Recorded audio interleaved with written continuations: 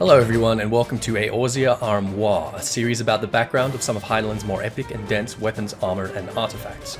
We'll be investigating the lore of these items both within Final Fantasy XIV and the Final Fantasy franchise in general, as well as the amazing and sometimes obscure real-world people, events, and artifacts upon which they are based. Ascalon is a fairly common name used in fantasy games, but most of us will probably recognize it first as a war-torn region from the Guild Wars universe that represents a front line between the humans and the Char. It has also been used as a name of endgame swords in Capcom's Dragon's Dogma and the 2008 Square Enix title Infinite Undiscovery for the Xbox 360. It was also the name of the personal aircraft of Winston Churchill during the Second World War, for reasons that should become understandable as we progress. In our modern world, some of us might recognize the name Ascalon as that of a city on the Mediterranean coast in southern Israel, and like so many Mediterranean cities, it carries the burdens of an incredibly long and turbulent history.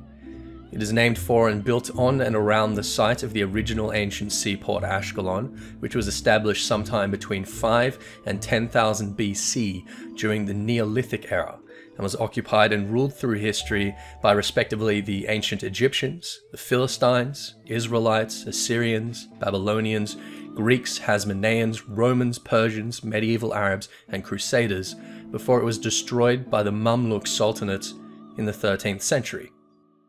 The most culturally significant moment in this city's life has been considered by most to be the Battle of Ascalon, when after a long but successful siege of Jerusalem in 1099, Godfrey of Bouillon learned that a massive army of 50,000 men from the Shia Caliphate of Fatimid was riding out to take the city back from them, and so he marched to Ascalon with the beleaguered surviving crusaders of an estimated only 1,200 knights and 9,000 infantry. All accounts insist that the Crusaders were grossly outnumbered, but with the initiative they caught their adversary by surprise outside the city and were rewarded with a decisive victory which effectively ended the First Crusade. With the Church of the Holy Sepulchre of Jerusalem captured and secured, and the Battle of Ascalon thwarting the Fatimid attempts to respond, most of the surviving Crusaders returned to Europe, whilst Godfrey took his place as Regent of Jerusalem, or as he described it, Defender of the Holy Sepulchre. Returning Crusaders brought to Europe with them a hagiography that had been conjured or inspired during their holy bloodbath in the East of an older Catholic patron, St. George. He was a Roman tribunus, born in the late 3rd century to Greek Christian parents and favoured of the Emperor Diocletian until the Emperor decreed the largest and bloodiest official persecution of Christianity in Roman history. George publicly renounced the edict and declared himself a Christian, and after failed attempts by the emperor to convert him and a long and grueling torture, he was decapitated and thereafter honoured as a martyr. He naturally captured the imagination of medieval Christian communities and became the subject of a number of tales of Catholic mythology, and one of these is that which the Crusaders brought back to the European courts, the legend of St. George and the Dragon. It's a common and well-known story, so the summary I give you here will be terse. The tale goes that St. George was travelling through Libya and passed by the fictitious city of Lazia, where he heard of a terrible blight upon the locals. A noxious dragon had settled in the lake some time before and poisoned the surrounding land, sparing the city on the condition that the regent would send it a pair of sheep as a sacrifice every day. When the city's livestock was depleted, they resorted to setting up a lottery with all the names of the city's youth for the daily sacrifice. It so happened that the king's own daughter had suffered the draw, and that the people's insistence was now being left out by the lake for the dragon at the same time as George was riding by. He hastened to her aid despite her protesting that he would surely be killed, and the dragon was unable to harm him, of course, because he was wearing a crucifix. So he wounded the dragon with his lance, tied the princess's girdle around its throat, and dragged it back to the city, where he declared that he would kill it for them if only the entire city consented to convert and be baptized. They did so to a man, and so George executed the dragon with his lance, and sometimes his sword, which is named in the medieval stories Ascalon, presumably as a sign of prophecy for the battle that would occur some several hundred years later. The legend of St. George has some ready parallels to one with which players of Heavensward are familiar. That of Haldreth taking up the lance of his slain sire King Thordan I during the first battle of the Dragonsong War and using it to put out the eye of Nidhogg.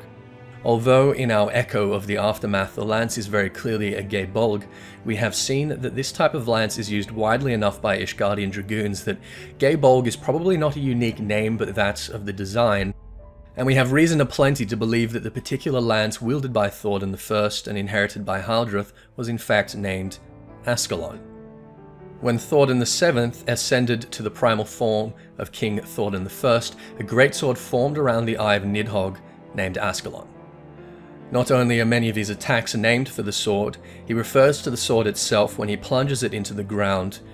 O Ascalon, drink deep of the power of slumbering gods.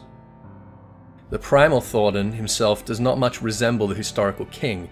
I think it is reasonable to construe that his weapon, despite being a sword here rather than a lance, has similarly taken the name of that artifact. Either way, in this appearance we have a reference to both of the significant Ascalons of which we have been discussing. Firstly, we have a lance that was used to maim an adversarial and culturally significant dragon. It did not kill him, but we learn through the story of Heavensward that it very nearly did, in fact taking both of his eyes and leaving him powerless. It is ironic here that the piercing of the dragon by Ascalon would mark not the end, but the beginning of the people's torment. Secondly, we have a salient icon of the culmination of bloody and fanatical crusades, that of both the historical First Crusade and the ascendance of Thordan VII and the Heavensward.